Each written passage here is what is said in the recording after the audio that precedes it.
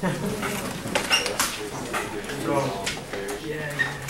I'm going on to chapter 6 here.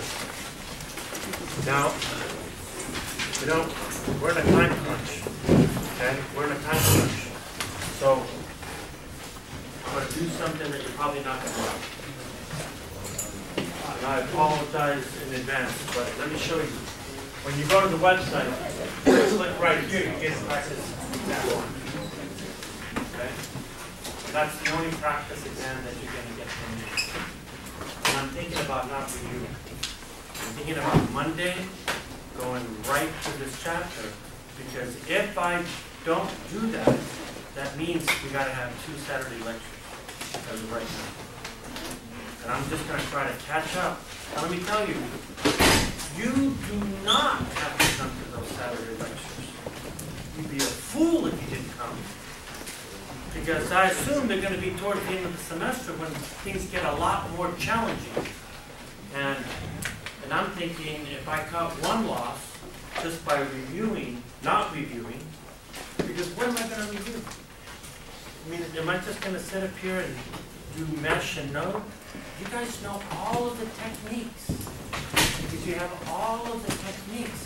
That means then you just got to practice them. Okay? You just got to practice those techniques. Now that being said, I think that's the best alternative to that. Do you have any other options? I'm listening. Yes. So this chapter on the exam, we're not reviewing? No. I would love for it to be on the exam, but it's not. So when you look at that practice exam, there's one problem that's there that shouldn't be there now. There's an op-amp problem on that exam. So obviously I wouldn't put that on the exam. Okay? So here we go. Let's talk about this op-amp chapter. Now, let's talk about, so we are now in chapter 6 here.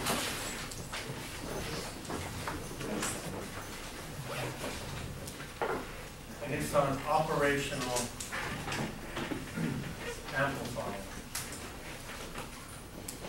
So when we talk about operational amplifiers here, they typically don't call them operational amplifiers. They typically call them op-amps.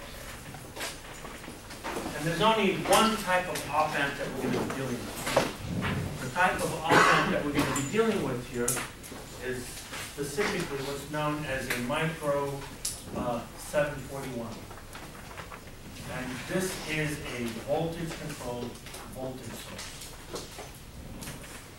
And so when I look at this voltage-controlled voltage source, we typically think of a voltage-controlled voltage source looking like a diamond shape, and then either looking like this or it's looking like that.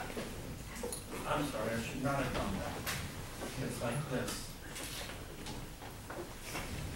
But that's not the way they're drawn. And what you're going to see here is that the 741 here, what's special about this guy here is that it has 6 pins, as I'll show you. And the way we draw them is we draw them in diamond shape. And I'm going to encourage that we use this sign polarity, where the minus is always on top, the positive is always at the bottom. And what you're going to find here is that there's really 3 main pins.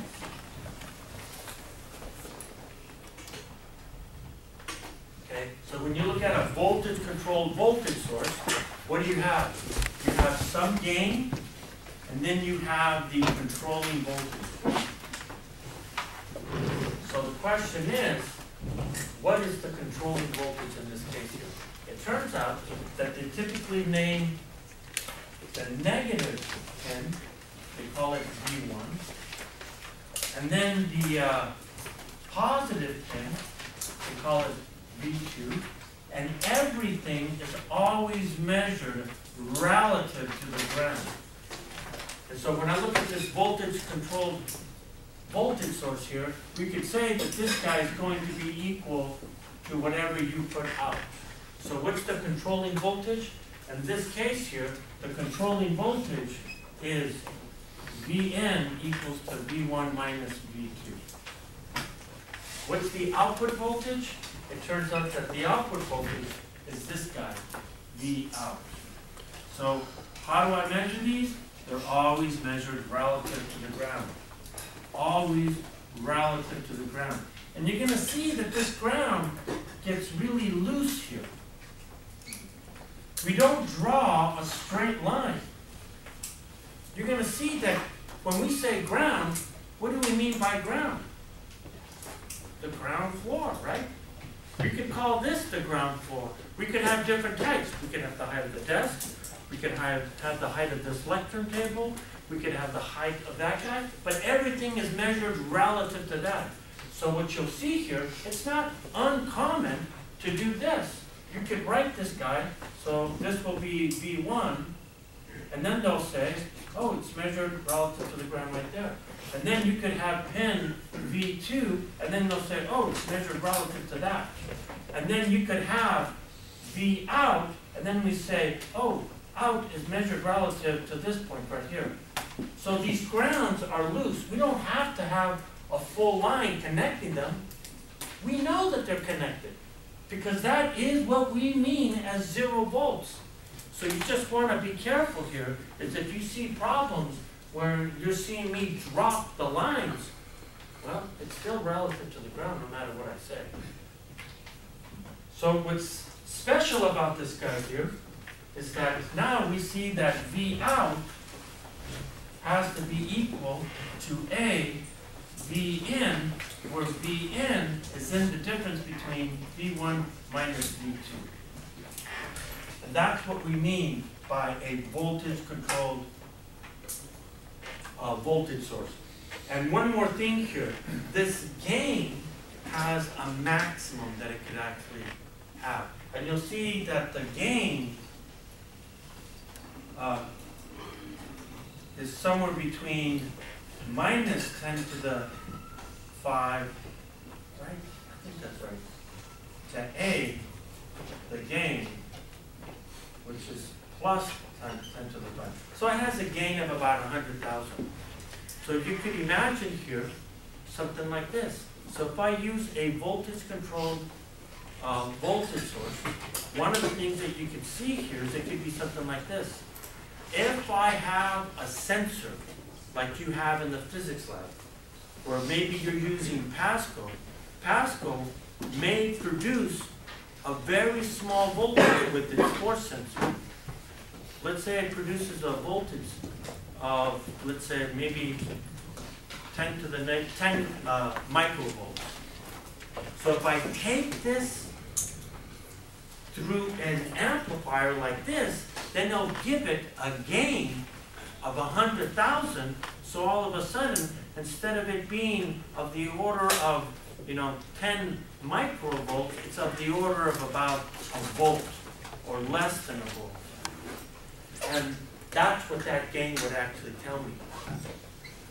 So that's what I mean by this range. So you're essentially maximally having a gain of 100,000 even if I have these small volts. So I guess you could, in theory, if I had a perfect amplifier, would mean that I could gain 1 volt to 100,000 volts. But that's a pretty scary thought. And I don't think that's even possible as far as I understand. Now, what we see here is that when you look at this 741, this is what the chip looks like.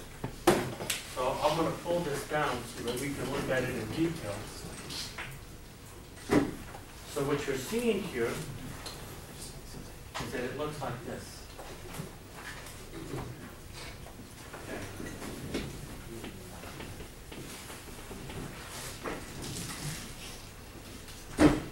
So first of all, the very first thing that you got to do with the amplifier is that you got to power it up. The way you power it up here is that you connect the op-amp with a voltage of negative 15 and positive 15. Okay? So you have to do that. So what you'll find here is that when you do that, then there are only 3 important pins. there's pin number 2, pin number 3, and pin number 6. Okay? After I put power, you always got to have power of the op amp. Always. So then, what you find here is that you can see that there's this sort of like little divot here. Some op amps have it and some op amps don't. But you'll typically see here that if they don't, they'll have still this little circle to tell you what the top is. So you can see that's 1, 2, 3, 4, 5, 6, 7, 8. So you can see that these two are the input voltage. That is the output voltage. And what you're going to find here is that this op amp has some limitations. It has 3 limitations which we will go after in the lab. You'll see that in Friday's lab we're going to go after 2 limitations. One that's known as voltage saturation and current saturation. And then there's something called a slew rate, which will go after spring break when we come back and start messing around with the oscilloscope a lot more. By the way, I think, yeah, the Thevenin lab is the last DC lab that we will do. Actually, this is a DC lab. That's not true. This week's lab is the last DC lab that we will do. After this, everything has to be AC. So what we're going to be looking at here is that this is what we find here. The op amps must be powered by power supplies. So when I look at the op amp here, you're looking at something like this here. You're going to see on this side here, there's a pin number 2. On this side here, there's a pin number 7. And so what happens here is that you're literally going to come in here and you're going to put, in this case here, you're going to put a negative 15 volt source here. So note, the fact that I have that positive connected to the ground implies that that's a negative 15 value. So this is negative 15 volts. And then on this pin here, you're going to have a positive 15 voltage source. So if I look at this guy gives me a positive 15 volts. It must always be there. Okay? In fact, it makes 0 sense to talk about the op amp without these power supplies being there. So what we do then is that we assume that they're always there. So you know what I'm going to do? I'm going to ignore them. If I ignore them, I still have these pins here. So if I ignore them, this is exactly the same as this guy right here.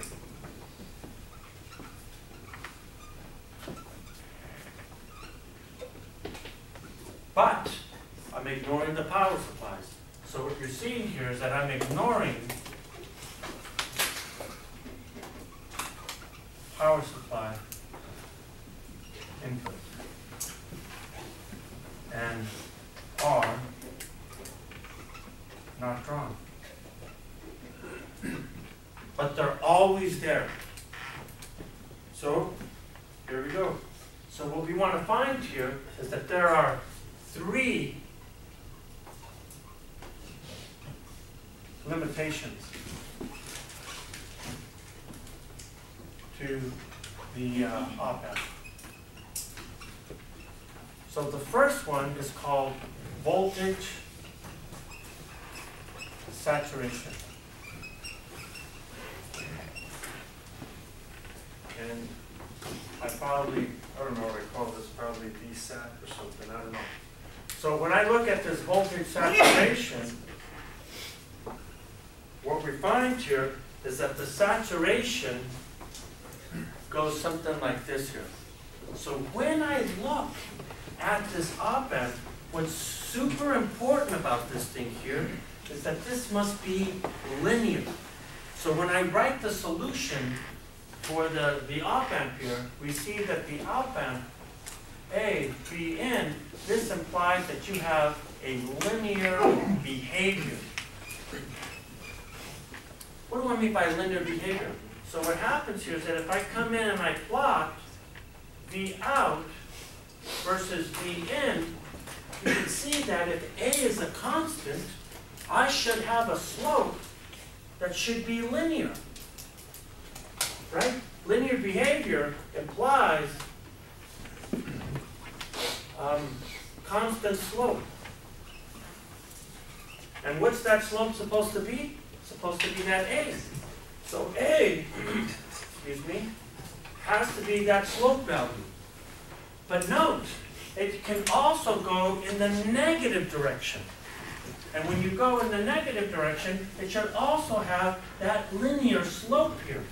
So the question is, how much can I keep the op-amp from having that linear slope?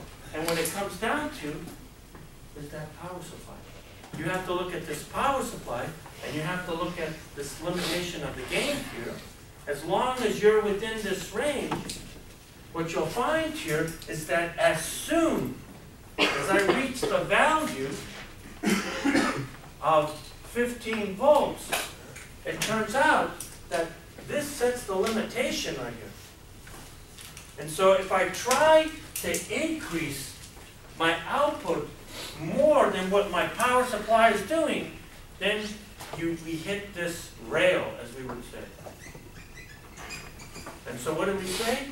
That at this time right here, this we find here is that the op-amp is voltage saturated. It cannot go above the gain. And the same thing happens when I try to go in the negative direction. That negative 15 sets that. So if I get to negative 15 volts, then you'll see that at this one point here, this guy will come in and it would hit this rail again, and it reaches a maximum of negative 15 volts. So I could saturate it at 15 volts or negative 15 volts.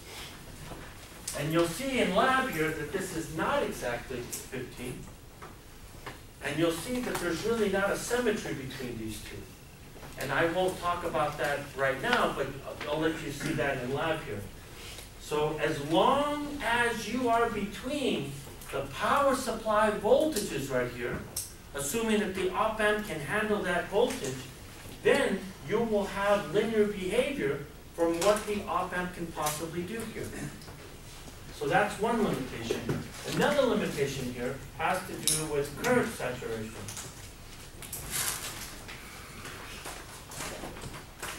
So if I look at current saturation, I'll define this like this here. And you'll see that in the op-amp, it's saturated.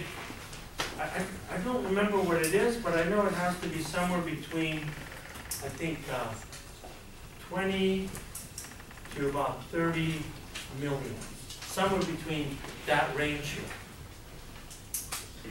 So what do I mean by a current saturation? Well, let me give you an analogy first, and I think that might be the best thing to go about it.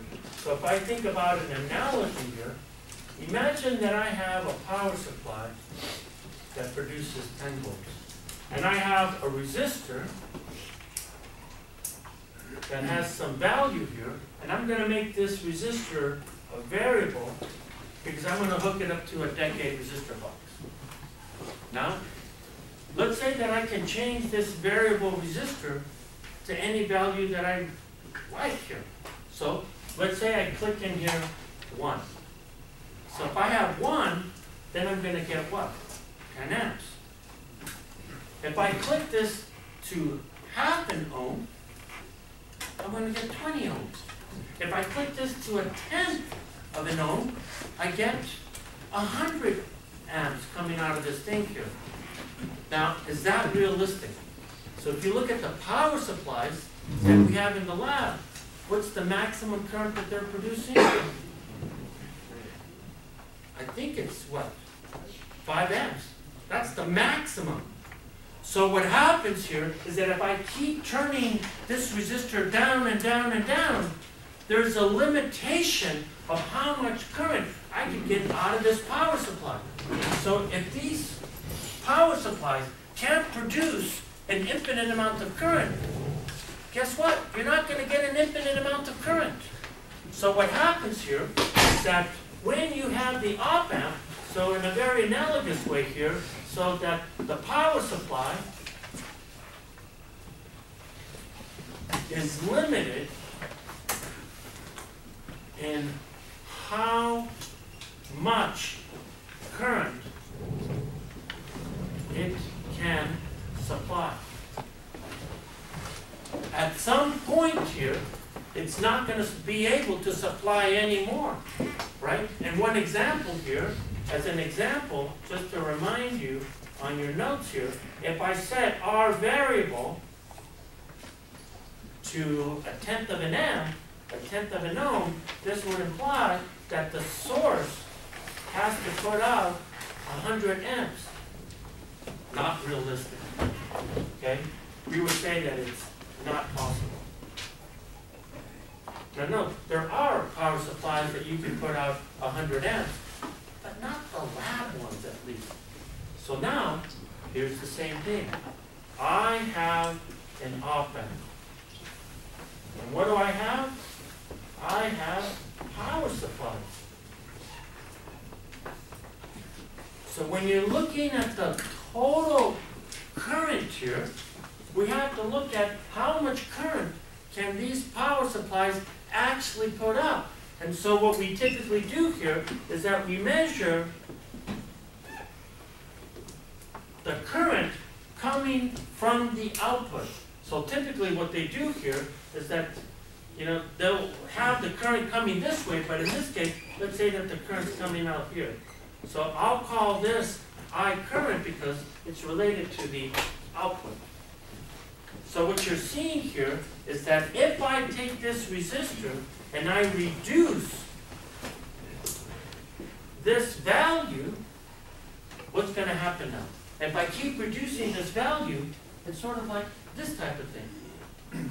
And so what ends up happening is that if I reach this saturation level on the op-amp, what ends up happening is that this op-amp stops behaving linearly. It will not follow this linear line here. So what we say then, so that when I saturation is reached, this implies here that the op-amp stops acting linearly. So that means that it won't follow this path. That gain won't be linear anymore. Now there's a third one here that's called the slew rate. And I'm going to save till later in lab. We're not going to use this right now. It only makes sense if you're talking about AC, so I'll just leave it right there.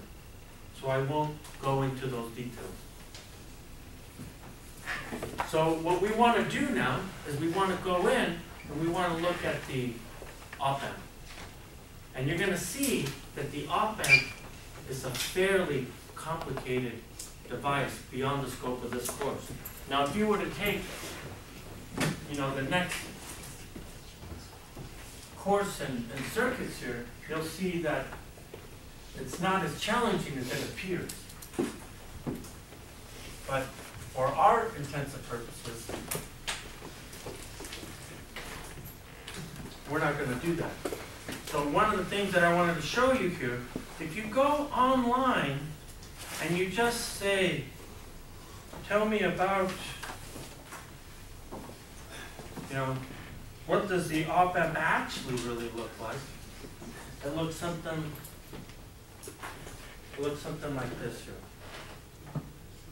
So the actual op-amp inside looks like this. And that looks kind of scary. It's actually not as scary as it looks. If you just spend some time understanding a little bit more, you'll see that that's what's inside. But you know what? We don't care in this course. What do we care about? We care what's called an effective model of the op-amp. Okay? So that effective model is known as the ideal op-amp model. Okay? So if you look at the ideal op-amp model, it turns out to be quite simple. So the ideal op-amp model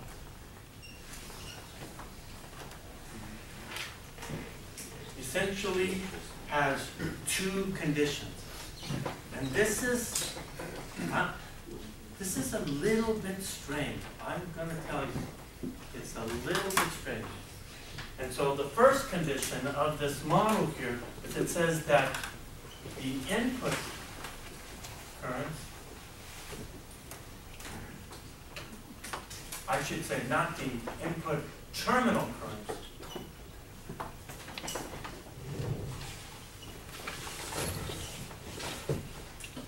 are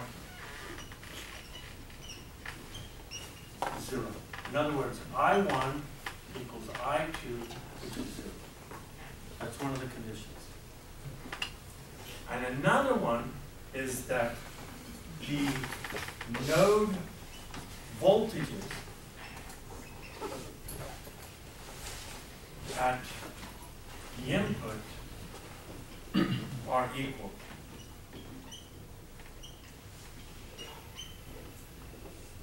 V1 equals V2. That's the model right there. Okay? That's the model. And let me just kind of tell you why you might find this really strange. Remember what we said about the linear behavior? An op-amp has what? It follows this equation, or it has the input right there. Right? That's what a voltage-controlled voltage source is. But wait a minute, let's write this just one more time, but in detail.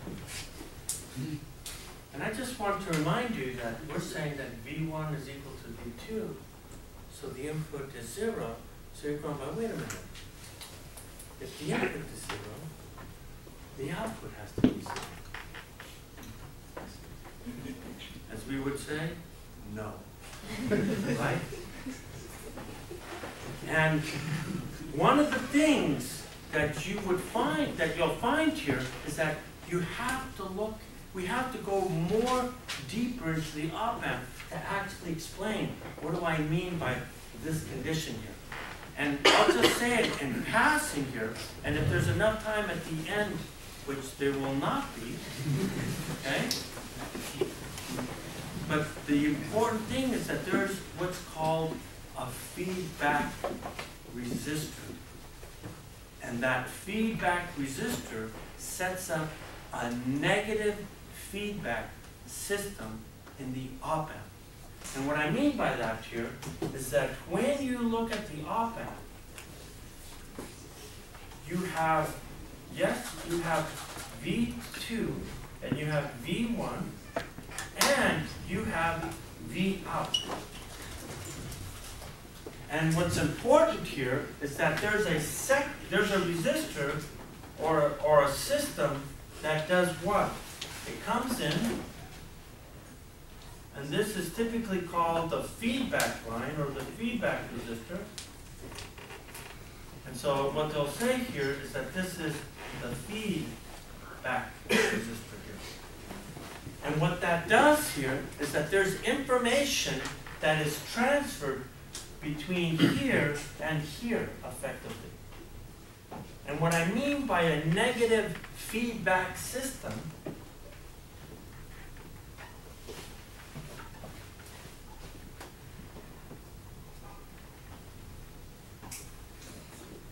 is that it does what?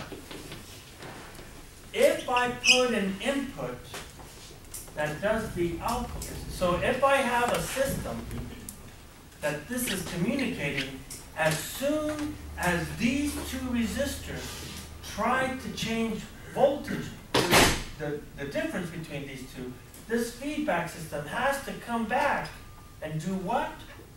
Try to keep them the same.